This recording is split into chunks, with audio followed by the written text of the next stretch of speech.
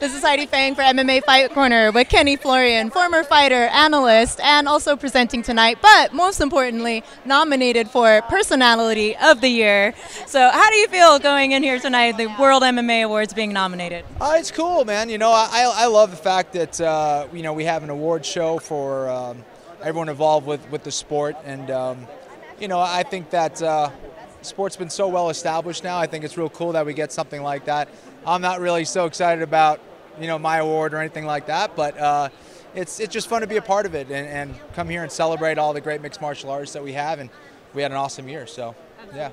You work with some great personalities yourself there. You're right alongside Chael Sonnen, Rashad Evans, also Daniel Cormier. Those two have to fight, and Chael just had to fight Rashad. Yeah. What's the ambiance like going around the office working with those guys, and lately with the fights that have been matched up for them? It's tough. I always feel torn anytime two friends of mine are going to fight each other. I always feel like I'm kind of caught in the middle. It's almost like being friends with a couple and then they break up and you're kind of in the middle of it in some ways. But yeah, you know, they've been handling it very, very well. I think both those guys are very professional, just like Chael and Rashad. I think they handled it pretty well. But thankfully, I don't have to deal with any of that fighting former, you know, or fellow analysts and all that stuff. It must be tough for those guys, and they've handled it very well.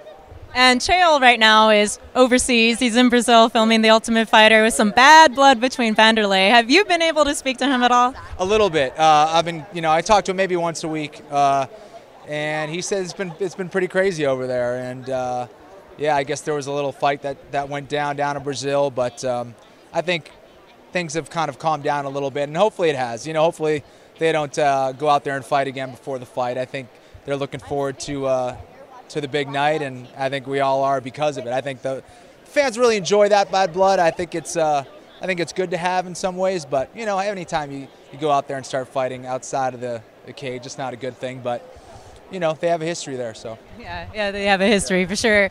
If you have to take one fight this year and call it Fight of the Year, there's quite a few nominated. Yeah. Which would your pick be?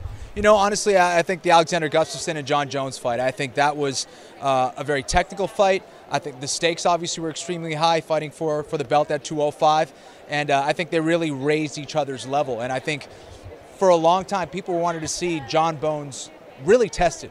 They wanted to see him hurt, to see how he would come back, and he responded brilliantly. I mean, the guy, it's even scarier for everyone at 205 because not only is he technical and talented and all those athletic traits that he has, but he's tough as nails as well, and he proved that. So. And now he has another test. Hopefully hopefully we get a rematch this year too. We'll see.